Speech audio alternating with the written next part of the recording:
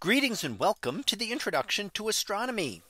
In this week's special topic, we are going to discuss quadrature and what that means. So you may have heard this term, and it is one of those used to discuss the various positionings that can occur within the solar system.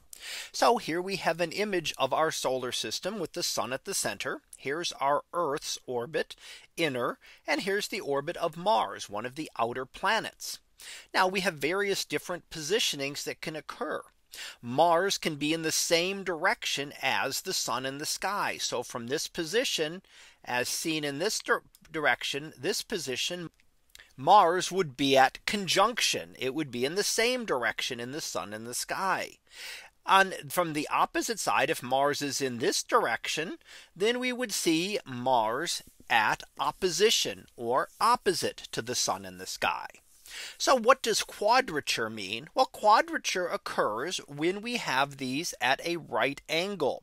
So the object forms a 90-degree angle with the Earth and the sun. So here is the Earth sun line, and something perpendicular to that, we would see quadrature here in two different positions.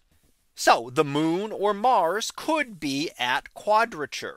So this occurs generally if we're talking about the planets. For a superior planet, in the elongation, which is what its angle here between the sun and the planet is equal to 90 degrees.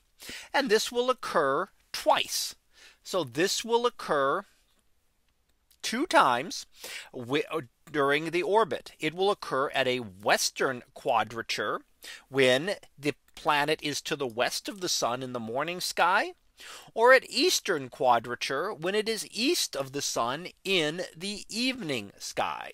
So we can see those two times this will occur when that angle will be 90 degrees.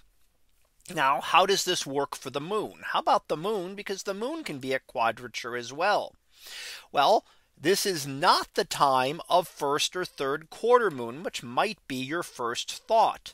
It is when the angle is 90 degrees. But because things are not infinitely far away, the first third quarter moon will not occur at exactly that same time.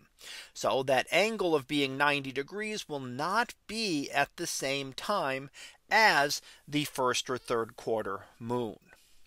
So that concludes this discussion of quadrature and what that means in terms of positioning of a planet or the moon in the sky. So let's summarize here.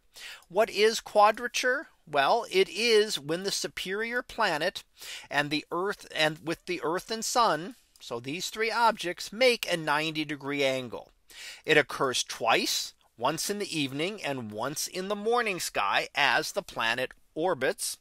And the moon can also form a 90-degree angle, so be at quadrature, but this will not be at first and third quarter as you might expect. It'll actually be a little bit off of those just because the sun is not infinitely far away.